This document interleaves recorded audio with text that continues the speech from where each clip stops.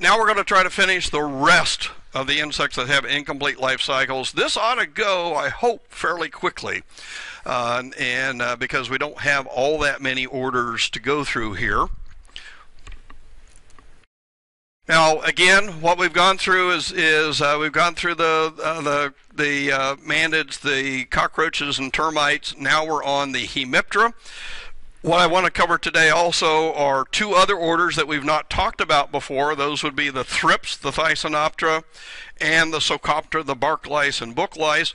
Notice that I've got the thrips marked, and the reason for that is that thrips can be very important plant pests. They're probably one of the most important pests in greenhouses right now, and we're having real problems at places that are trying to grow commercial cannabis now. One of the big problems that they have are spider mites and thrips on that cannabis, and so they can be significant pests of various crops. Now, the first order that we're going to talk about are the Hemiptera, and as I indicated to you before, these used to be divided into two orders. The true bugs, those were the Hemiptera, and then there were the bug-like insects, the Hemiptera. Well, again, the molecular genetic folks have said they're really not all that separated. They really need to be one order. And so the oldest name for this group was the Hemiptera. I actually prefer Heteroptera.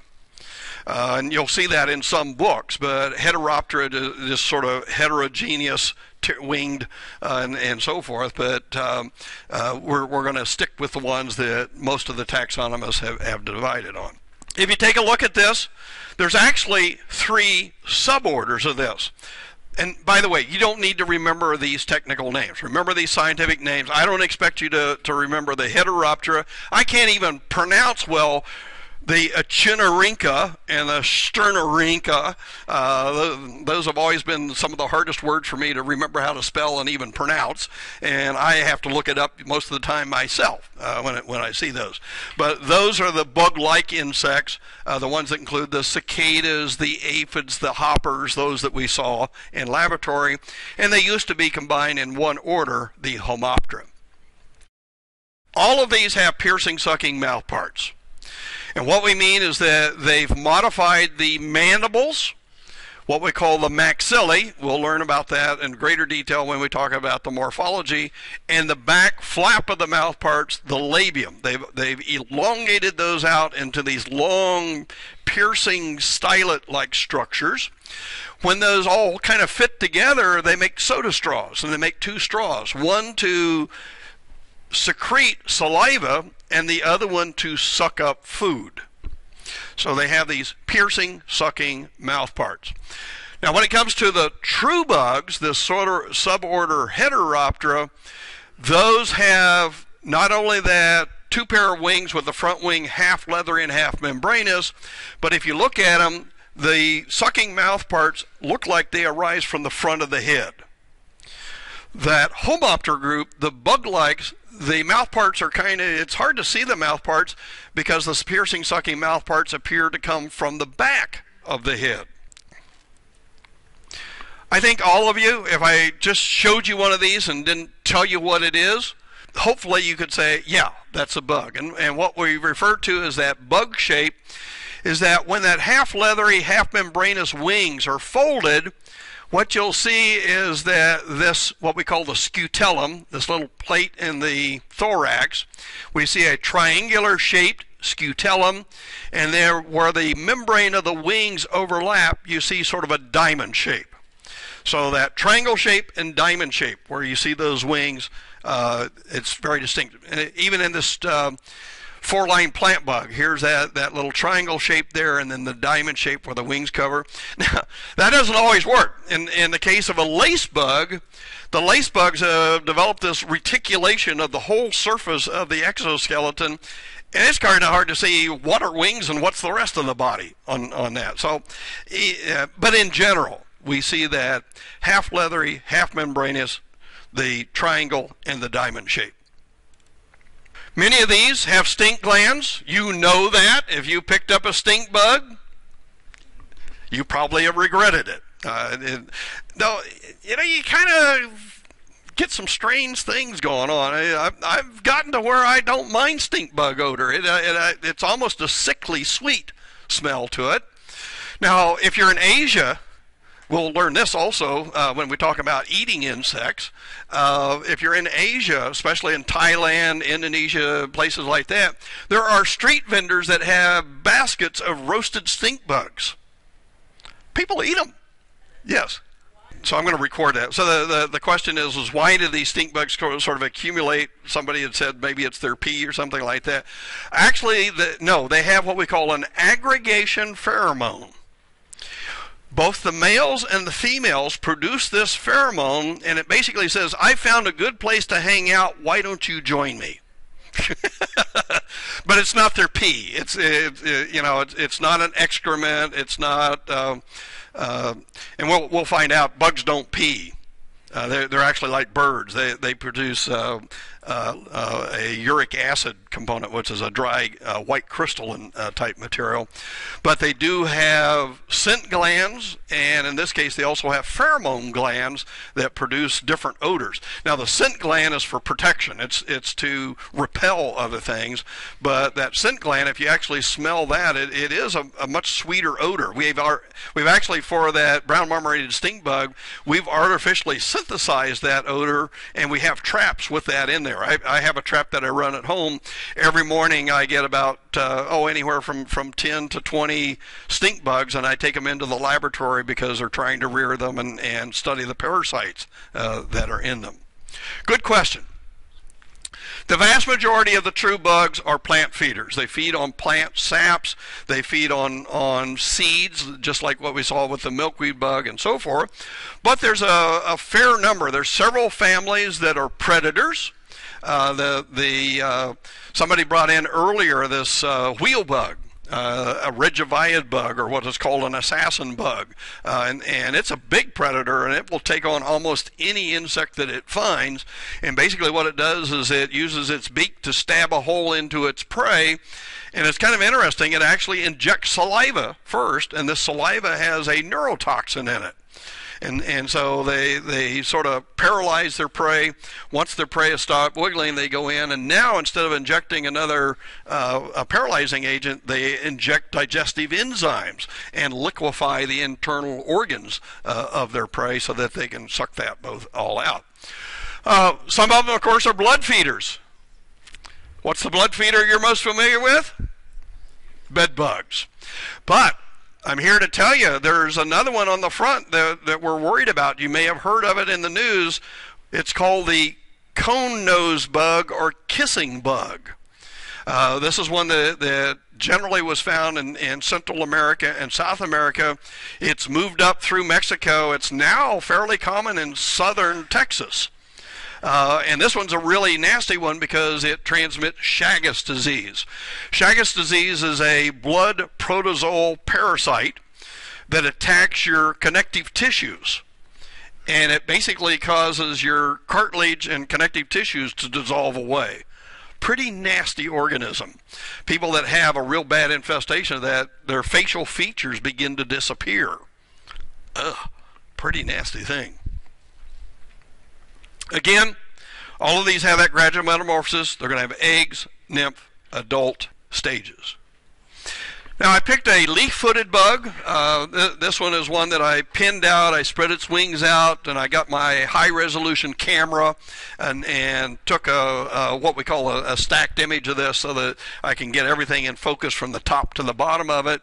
But here I wanted you to see that in the forewings here, we can see that the forewings, even though they're all pigmented brown, you can still see that half leathery, this part right here, and then the half membranous part that's got the wing veins in it. Notice that the hind wing is all membranous. And so those hind wings fold back over the abdomen, and then the front wings fold and actually overlap each other on top of the hind wings.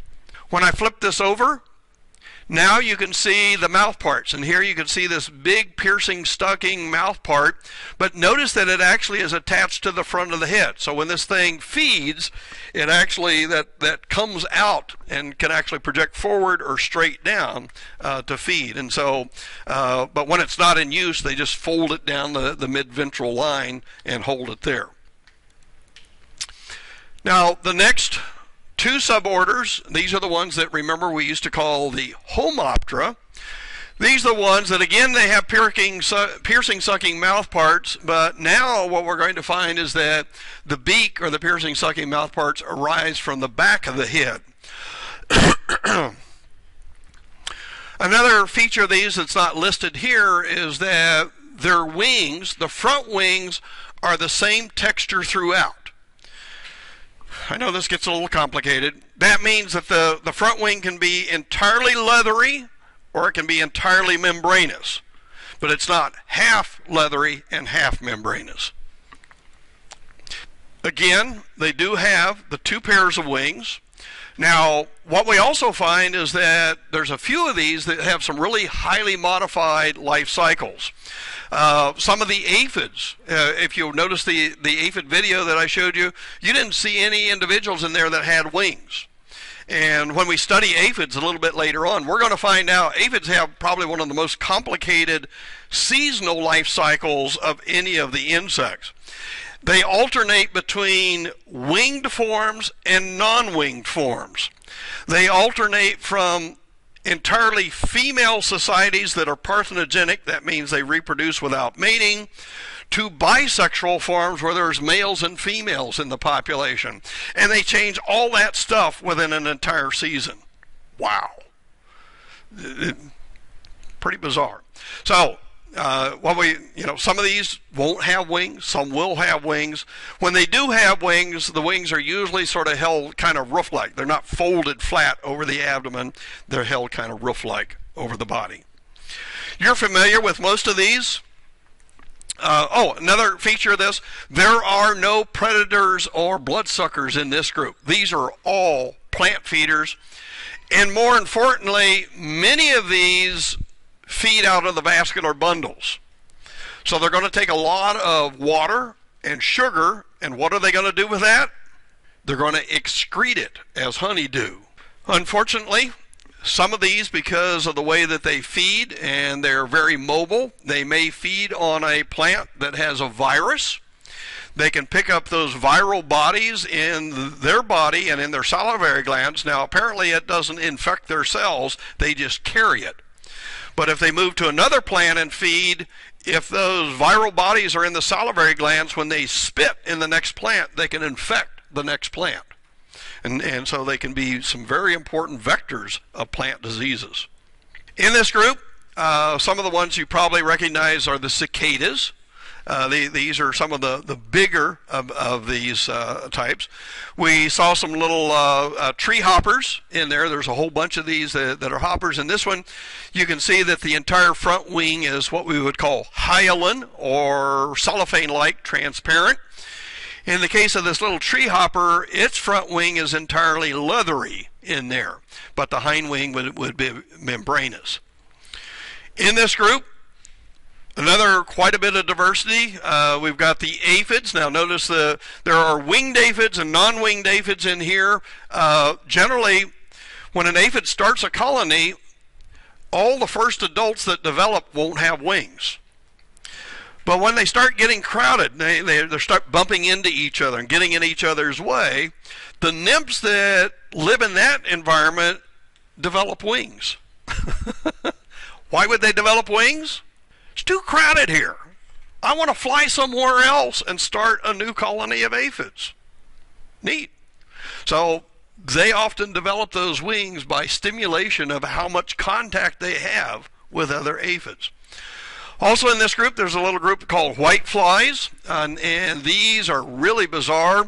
And I hate to say it, but when we get into the life cycles of those, we're going to find out that they don't seem to have that regular, egg, nymph, adult. They're going to have a whole bunch of little intermediate stages that all change in form. We have special names for those. Finally, the scale insect. Does that look like an insect to you? To me, it looks like some sort of a fungus or disease growing on the plant. But these are scale insects underneath each one of these waxy shells in here. This little round waxy shell is a female. That's a cactus scale. There's a female cactus scale, and when I flip it over, a blob, no antennae, no legs, a soda straw-like mouth part that's into the plant, sucking plant juices out. That's it. The males, on the other hand, you'll notice that there's these little elongate ones right here. Those will be male scales, and when they emerge, they have regular little antennae, they have a head that's distinct, they have legs, and they have, instead of 2 pair of wings, they've only got 1 pair of wings. Wow. That's enough for the Hemiptera. Let's go now to the Thysanoptera. This one is again, one of the groups that I really like, and I almost like this because of the physics of what's going on. I'll try to explain that here in a minute.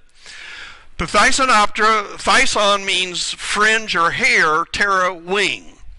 And what it's referring to is that if I show you a thrips, I'll do this here in a minute, that is winged, what you'll see is that the wings are nothing more than 2 sticks that stick out. On those sticks are long fringes of hairs, and they can fly with that. Could you fly with two sticks on each side with a bunch of hairs on it? No matter how fast you beat it, you can't fly. However, if you're really, really tiny, most of these thrips are in the millimeter or 2 range. A really big thrips would be 4 millimeters in length. When you're that small, you can use that 2 sticks with hairs on it to literally swim through the air molecules. They're not really flying, they're swimming through the air molecules. That's really bizarre. Now, we say that they have chewing mouth parts, but most people would say that it's kind of a special modification. It almost looks like sucking mouth parts, but it's not quite. And so they've got and they're asymmetrical. Only 1 mandible and 1 maxilla has been kind of elongated, and they use this to sort of jab and poke and scratch the surface of plant material. They rasp the surface of the plant material to extract the juices out of the cells out of those plants. Virtually all of these are plant feeders, though there are a couple of species that are predators, and there's a couple of species that also feed on fungi. While we say they have a gradual metamorphosis, wow, look at that. And this drives me nuts. Thrips specialists have said, well, we think they really ought to be more closely related to those that have a complete life cycle.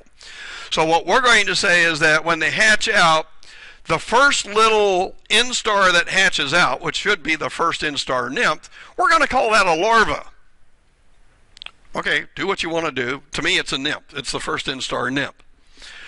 Then what we're going to do is that larva is going to feed and pretty well complete all of its development. Then it's going to molt into a non-feeding stage. They call that the prepupa. I call it nymph number 2. I just call it non-feeding nymph 2. And then that's actually developing the wings. Then it molts one more time into a immobile non-feeding stage, which the thrip specialists call it a pupa. And then finally that molts into the adult. Here's the problem. That prepupa and pupa usually drop off of the plant and do their stages in the soil. So if I'm trying to control thrips, can you see what the problem is? I spray it with an insecticide. What will I kill? Well, I'll kill the active nymph, that larva. I'll kill the adults, but I won't kill the prepupa and the pupa. So what that means is that I'm going to have to come back in a few days and retreat that plant. It's always, this is one of the biggest hassles that we have with greenhouse operators. They say, you know, I applied that insecticide and a week later it's like nothing happened. Well, did you apply the insecticide a week later? No. Well, you missed the prepupae and pupae that had emerged as adults. You needed to make at least 2 applications to knock them out. Oh, you cannot have a thrip. There is no such thing as a thrip. You can have a thrips and you can have a dozen thrips. It's one of those weird words that's both singular and plural. So if you know another entomologist and really want to irritate them, say, oh, I found a thrip today. Here's some pictures of them. Here's a fairly common one that I find under the bark of trees. This is actually the black ones are the adults. The red-orange ones are the nymphs that are in there. Okay, the larvae and the pupae, the prepupae and so forth in there. That one's kind of interesting. It feeds on fungi. Over here, this one is the pear thrips. And we're having real problems with the pear thrips right now because pear thrips overwinter as adult thrips. They come out so early the pear trees haven't put any leaves out. So they go to sugar maple instead. And on sugar maple, they attack the leaves just as they're unfurling, and they cause the sugar maple leaves to get all gnarled and twisted up and so forth. And what's that going to do to the sugar maples? Reduce maple syrup production. So this one's a real problem right now, and it didn't used to be, but we think with the changes in temperature that we're seeing, that's allowing for these things to overwinter better, and there are bigger populations in the springtime. And the sugar bushers, the folks that make maple syrup, are really worried about some of these. Here's a close-up. And what I wanted you to see, this is a western flower thrips, and I've really blown that up. This thrips itself is 1 millimeter in length. Okay, that's how big it is. You can see the wings have been folded over the body, and so you can see they look like nothing but a stick, and then here's the hairs sticking off of that. Next group are the Psocoptera. These are general term or sosids, but I prefer booklice and barklice. And notice how I spell those. What is that telling you? These are not true lice. They're lice-like. They look to some people like a louse, but they're not true lice. They're not like a head louse or a pubic louse. Those would be 2 different words. Now, in this one, they have a really funny bulge off of the front of the head. We call it a bulging frons. You don't need to remember that, but they have this weird bulge. They come again in winged and wingless forms. Now, the ones that we often call booklice are so dorsally ventrally flattened that they can fit between the pages of a book. Wow. What are they doing in there? They're feeding generally on molds and mildews. And so if you go over to the library, there are sections of the library that I can take you to that are kind of down in the dungeon and out of the way, where if you go in it smells a little musty down in there, and we can open up some books and thumb through them, and all of a sudden we'll see a little brown thing running around on one of the pages. That's a book louse. What do you think a bark louse would be? Those are sosids that live on the barks of trees and shrubs and eat primarily the lichens and blue-green algae that grow on the bark.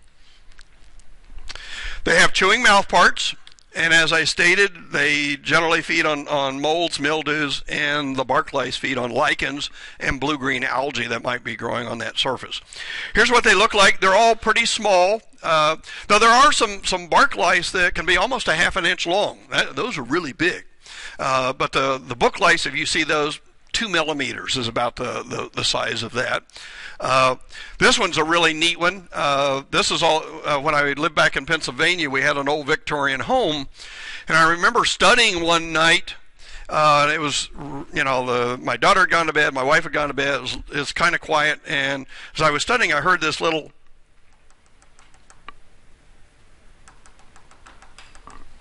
I go, what in the world is that? So I started looking around, and I just kind of, where is that coming from? And I finally got over to one side of the wall, and I realized there was a little flap of wallpaper that had come loose. And I pulled it back up, and the Death Watch Socid was on there. The Death Watch Socid is called the Death Watch Socid. Oh, anybody an Edgar Allan Poe fan? The Telltale Heart? The tap, tap, tapping in the middle of the night? He's referring to Death Watch Socid. And you know, the person felt guilty. They had killed somebody, and they thought the ghost was returning and so forth. But it was actually the tapping of the Death Watch Socid that was doing that. All right, that's all you need to know about Socids. We'll probably not even visit them again, even on the exam. Hint, hint, wink, wink. All right. The last order that we're going to talk about are the Phthiraptera. These are the true lice. Now, again, just like with the Hemiptera and the Hemiptera, there were actually two orders of these lice. There were what we call the biting lice and the sucking lice. Now, my major professor back at Penn State was a louse expert, and he always was saying, Dave, this can't be true because there's a couple of species of lice that seem like they both bite and suck. They've got kind of intermediate mouth parts. And sure enough, when the molecular genetic people looked at them, they said, oh, they're really all the same thing. The Molophaga and the Anaplura are lice. It's just that some of them retain more ancestral chewing mouth parts, and others have modified those chewing mouth parts to pierce the skin and suck blood. We'll talk about the Molophaga first. These are the sort of the chewing lice. The vast majority of these feed on birds, and in many books they just call them the bird lice. But unfortunately, there's a couple of these that also get on mammals. There is a dog louse, which is one of these biting lice that gets on dogs. Now, we didn't used to have much trouble with them, but it's showing up even here in Columbus quite commonly. Where are the dogs getting these? That dog louse loves coyotes. And we're seeing a rise in coyote populations in many areas. And if your dog is socializing with a coyote that has dog lice, it's going to get dog lice. The vast majority of these are on birds. And if you're somebody that has pet birds, when you take it to the vet, they will periodically check them to make sure that they don't have lice. So they can be treated, but if you see your bird constantly scratching and so forth, they may have lice on them. These lice are very flat, and by the way, all the lice are dorsally ventrally flattened and have secondarily lost the wings. There are no lice that have wings. Lice can't fly from one person to another. Now, I've just got a picture here, or a diagram, and you can see here these little chewing mandibles up here. And basically what these biting lice do is they usually come down to the end of a hair shaft or a feather shaft. They'll chew on the surface of the skin and take that up. Sometimes they'll break through the skin and there'll be a little pus that comes out of that, and they'll feed on that also as part of their foods. Here's the goose louse, all those brants that you see around here, what we call the Canadian geese. They're really Canadian brants. They've got a really big louse. That louse right there is a little bit over an eighth of an inch in length. They're laying their eggs. You can see the eggs have been, are elongate eggs and are glued to the bases of the feather shafts. The other suborder of this are the Anaplura. These are so-called sucking lice. These are ones that have modified the mouth parts so that they can pierce the skin and take blood out of their host animal. Again, dorsally ventrally flattened, primarily wingless. These only suck blood from mammals. They're only going to be on mammal or mammal parasites.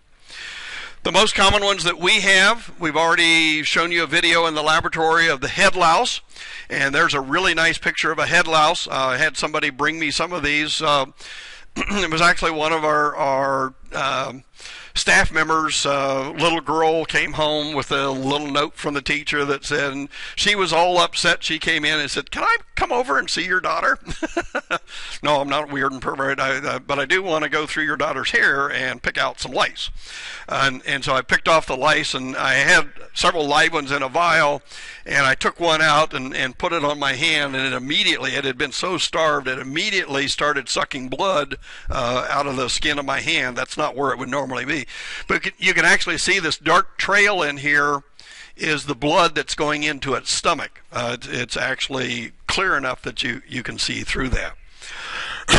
What did we call lice eggs? Nits. So these head lice will attach their eggs to your hair. We call those nits. Now there is a second louse that's not illustrated here. It's called the human body louse. They look identical. The difference is the body louse actually prefers to live in your clothing of the body, but they'll get onto the body, feed, then they'll go back into the clothing, and they'll actually attach their eggs to the fibers of your clothing. And so sharing clothing and things like that is how you transmit them. The way that you transmit these, what do two girlfriends do when they get together today? Pardon? At least every time I see my granddaughters get together with their girlfriends, they go, "Oh, hi, how you doing? Let's take a selfie." Click. They touch heads. And we're seeing a lot more spread of these head lice now, because the only way that you can get head lice is either touching the head of somebody else, and preferably head to head is the best way, or sharing combs and scarves. Do you share your comb with anybody else? You probably don't use a comb. I don't use a comb either. Do you share your comb with anybody else? Of course not. You wouldn't. But I find girls will say, "Oh, that's a neat comb. Well, I'm going to try that. Let's see how that works out," or their brushes and so forth. So, again, we find transmission of head lice much more common among the girls than we do the guys in there. Do you have a question? What about, like, they say you can get them in, like, movie theaters and stuff like that? That would be possible. It's probably not very likely. In there, unless you've got somebody that's really slumped down and rubbing the back of their head back and forth in that. And the reason for that is that seat is probably at a cooler temperature. And now, why would they be in the comb and the brushes? Because you physically remove the lice by combing, and then when somebody else uses that comb, they may actually comb that louse into their hair for that. The last one I want to talk about, and I apologize, I don't have really good pictures of this one for obvious reasons. The crab louse is also called the pubic louse. How are you going to get crab lice? Well, the euphemism that we say is that you need close, intimate contact with somebody that's infested. Have sex with them. Okay? You've got to rub your genitalias together, at least your pubic areas, and it's really amazing. There's been studies on these. When it gets hot and moist, these lice just start moving around like mad. Right? You will not get them from the toilet seat. You're not going to get them from bedding. Okay? So it's, another not commonly known fact. These also are fairly common on beards and eyebrows. I'll let you figure out the social implications of that one.